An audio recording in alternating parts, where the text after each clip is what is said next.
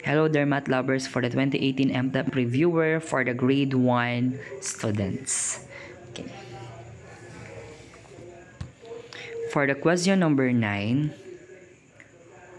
which of the numbers 1, 2, 3, 4, 5, 6, 7, 8, and 9 should we remove so that the sum of the remaining 8 numbers would be 36? Again, 9 yung numbers. Ang tinatanong, aling number dyan ang iaalis natin para pag pinag-add natin yung natirang 8 numbers, ang magiging sagot natin ay 36.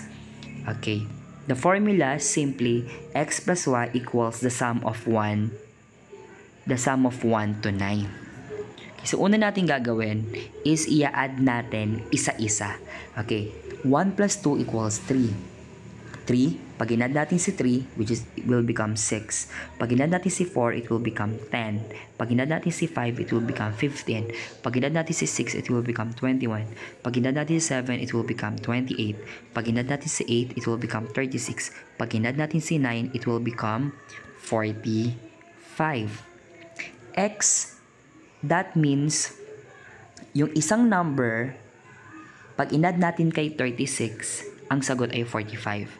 Kasi yun yung total ng lahat ng numbers from 1 to 9. Okay, we are going to transpose 36. Kung dito in-add natin siya, pag nilipat natin sa kabila, isubtract natin. That means x equals 45 minus 36, which is equal to 9. Or dito pa lang sa set of numbers na to, makikita nyo na. Okay, through observation. Kasi pag in-add natin yung 1 to 8, ang sagot na niya 36.